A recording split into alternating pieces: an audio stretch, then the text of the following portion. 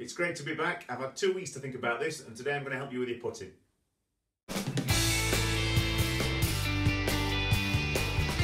On a perfectly flat and true green from 8 feet, if your club face is 1 degree out, you're going to miss.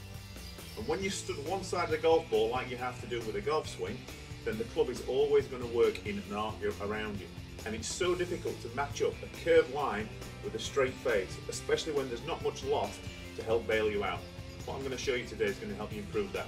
Consider how a snooker player would deliver the cue, how he's able to get his body over the cue so that when he moves his arm, it travels in a really straight line.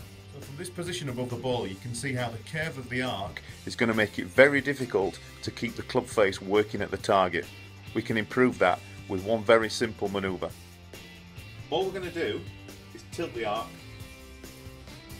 this way. What that means is we create more down and up than around. Watch the club face relative to the orange stick. On the way back, the club face works open.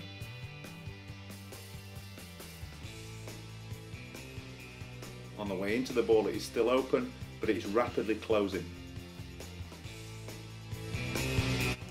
Now compare it to the down and up stroke and notice how the club face deviates far less compared to the stroke before.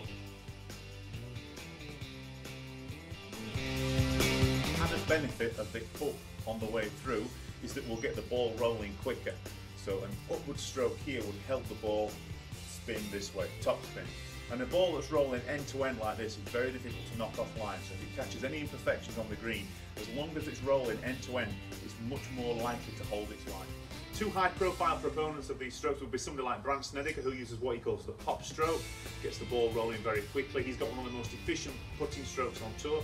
And somebody else going back a bit further would be Colin Montgomerie, and when you watch Montgomerie putt, his left elbow bends on the follow through to help keep the club on line and the club face on line. Both fantastic putters. Give it a try, practice with an alignment stick, see where your stroke is relative to the stick and the target, see where the club face is relative to the stick and the target. Changing thinking can bring about a change in results.